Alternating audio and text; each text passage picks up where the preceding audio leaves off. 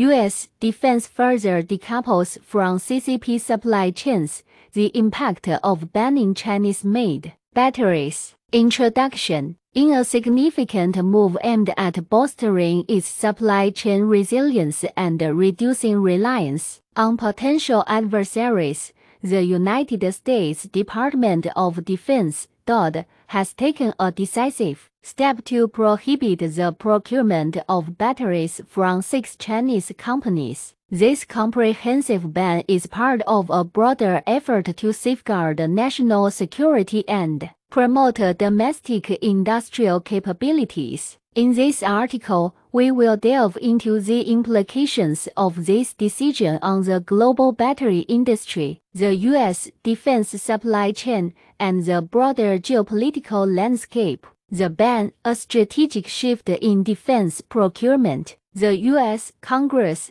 in its 2024 National Defense Authorization Act (NDA), has mandated the DoD to cease the purchase of batteries from Ningtam's, BYD, and for other Chinese companies starting in October 2027. This prohibition extends beyond direct DoD procurement, encompassing any contracts or subcontracts involving these Chinese entities. The move aims to mitigate potential vulnerabilities arising from dependence on foreign suppliers, particularly those with ties to countries deemed to pose national security risks. Impact on the battery industry. The DoD's ban has far-reaching implications for the global battery industry, which has witnessed China's growing dominance in recent years. Chinese companies currently hold a commanding share of the global battery market, particularly in the production of lithium-ion batteries used in electric vehicles, consumer electronics, and energy storage systems. The ban effectively cuts off a major source of supply for the U.S. defense sector, compelling it to seek alternatives from domestic or allied manufacturers. This presents a significant challenge for the U.S. battery industry, which has lagged behind its Chinese counterparts in terms of scale and technological advancement. However, it also creates opportunities for domestic companies to fill the void left by the Chinese suppliers. The Biden administration has recognized this potential and allocated substantial funding to support research and development in battery technologies, aiming to revitalize the domestic battery manufacturing sector. Implications for the U.S. defense supply chain. The DoD's ban on Chinese batteries has immediate consequences for its supply chain. The department is one of the largest consumers of batteries,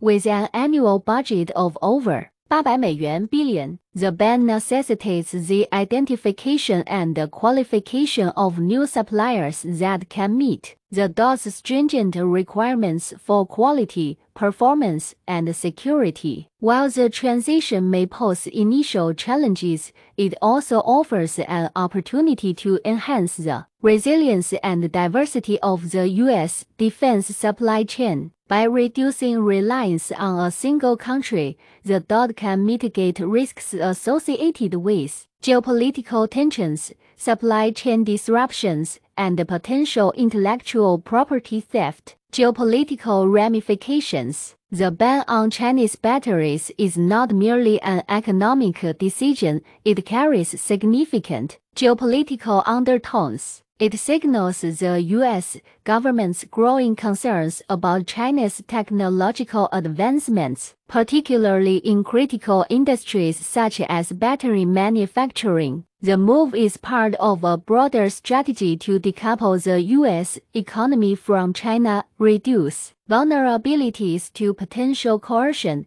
and maintain technological superiority in key areas. This decoupling effort is not limited to the defense sector. The Biden administration has taken steps to strengthen domestic supply chains in other strategic industries, including semiconductors, rare earth minerals, and artificial intelligence. These actions reflect a broader shift in U.S. foreign policy, prioritizing economic security and reducing reliance on potentially adversarial nations. Conclusion: the DOT's ban on Chinese batteries is a watershed moment in U.S.-China relations and a significant step toward decoupling the two countries' economies. The ban will have a profound impact on the global battery industry, the U.S. defense supply chain, and the geopolitical landscape. The U.S.